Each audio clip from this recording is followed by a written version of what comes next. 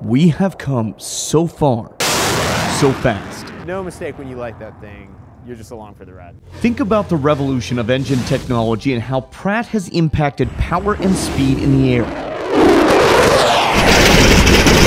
For example, it's been more than 50 years since Vaught's Corsair aircraft, powered by Pratt Whitney's R2800 Wasp, conquered the skies. This engine impresses everybody. You're talking about an engine that puts out 2,000 horsepower, 2,800 cubic inches. It's a monster.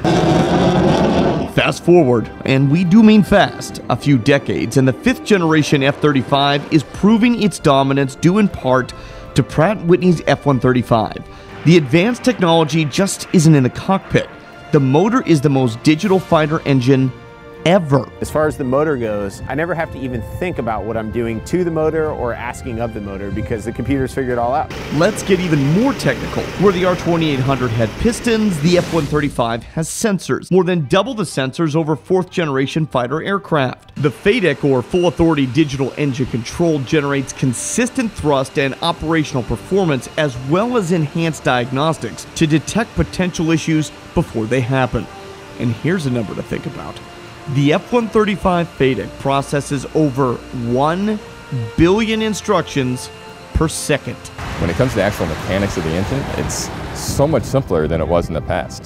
The engine troubleshoots itself, it tells you what's wrong, it tells you what's going on.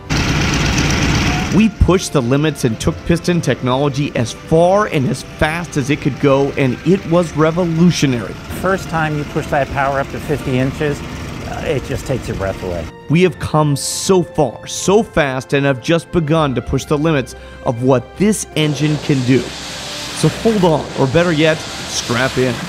We're just getting started. And then light in the afterburner, there's no mistake that you're piloting an airplane that's powered by the most powerful motor ever built for a fighter on the planet. So awesome.